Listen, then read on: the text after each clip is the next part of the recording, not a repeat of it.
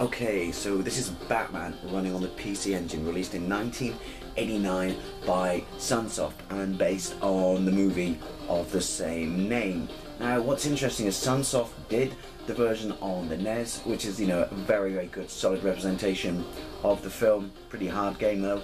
And they also did the version on the Mega Drive. Hands down, one of my favourite Mega Drive games of all time. Music is absolutely fantastic. So what's kind of odd is they did a massive sort of departure from those types of games, or that type of gameplay I should say, when they did it on the PC Engine. But this game is not the game we were promised. I remember seeing spoiler shots for it in the back of Mean Machines and CVG, and they depicted it. There were two shots. There was one of Batman in the Batcave looking at all this cool computer shit, and the other one was a side-scrolling stage. Yeah, that's not what this game is. I don't know why they scrapped that. Every version of Batman I've ever played to some degree has been a 2D side-scrolling beater with some sort of, car levels. Most notorious sort of impressive or famous one I should say is the driving sections on the Amiga A500. My brother had that, and even though I prefer the game on the Mega Drive, those sections hands down absolutely fantastic. Have to talk about Batman in the movies really, really quickly. The Tim Burton version of the movie is still hands down my favourite version of Batman out there. I think Michael Keaton is just incredible as Batman. Jack Nicholson, he's a bit too old for Joker, but you cannot deny that his Joker is amazing. Batman Returns, again, I really, really like this. I used to prefer it to the original Batman, and then at some point it swapped place. Batman Forever? Yes, start the decline, isn't it? Although apparently there's a rumoured R-rated version that I would like to see, but the studio shat its pants and thought, no, we're going to lose money like we did on Batman Returns, so, they edited it down. Plus you got that horrible gratuitous silver butt shot of the bat suit at the end, which is ugh. And then you got Batman and Robin, which is just screen vomits. I mean, no wonder Boy Wonder wanted to beat Batman up in that movie. I want to beat Batman up in that movie. What a condescending, slimy, just twattish depiction of Batman. Plus, side note, who fucking has the foresight to build hockey blades into their boots? Anyway, sorry, waffling. Let's have a pop at this. This game is huge, by the way. There's so many stages. And they all look like this. It's a maze game. Right, just get my controls. Oh. So, I don't know, it's kind of, I don't know, it reminds me of Bomberman with a touch of Bubble Bubble in the way you sort of take your enemies out. You do your attack on them, and then you just walk through them. Which in this case is clowns, respawning clowns. I mean, if you told me that when I was a kid, that there was such a thing as respawning clowns, I would have shat my pants. So basically you have to collect all the ingredients that make, the toxin up that the Joker's put out there. So all these products such as hairspray, stuff like that. I mean, the movie. Oh, and also you get power-ups. See, there you go, that's another one, which improve the speed of your Batarang and the way you can, run around. Oh.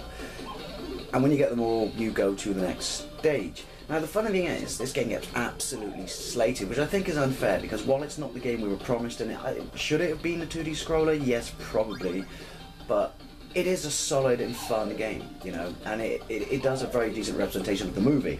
It's just, it's not what people wanted, but I like it, and I definitely say give it a chance, although it is a little bit pricey.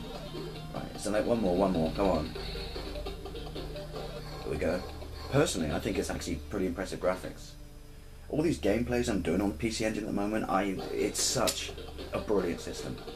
While I will still always prefer the Mega Drive, if I had a PC Engine back in the day, I would be equally as happy. Graphically it's amazing, especially since you consider it's an 8-bit system. Anyway, this gameplay's by Batman, not the PC Engine. Right. Oh, nice, pal. It's always good to blow up clowns.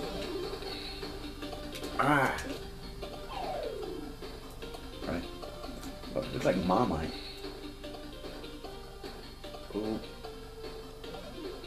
Is that it? Whew. Controls are really, really nice. Nope, 3 more. Really, really nice. Pew pew! Sounds like a cheap Star Trek phaser gun. Ooh. Oh, look at that, moonwalking. Sweet, Batman can moonwalk, and of course he could. It's fucking Batman. I'm Batman. Sorry, I have to say something now, which I just got to work into it. Where is she? Is that it? One more, come on. More Marmite. Right, stage 3.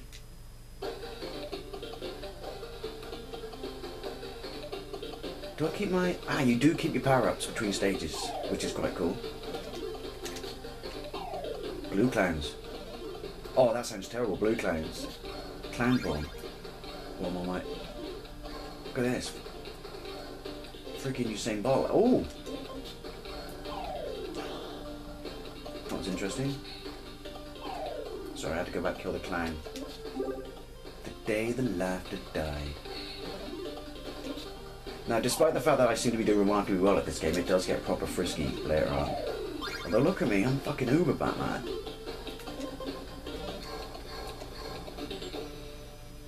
Right, one more stage, and I think you get, you know, what the game's like. And then I'll call it quits. The music's really, really cool as well. Oh, sweet. Oh. Oh, come on. Oh, that's cool. You can move around me. Right. Only 5. Oh! Because when you die, you lose the lot line. You have to completely start again. Oh, there's a time limit on it just now. Let's get a little bit more sort of frisky on this. Right, I can cross the, I was going to say the River of Slime, but that's the wrong movie. Same year though.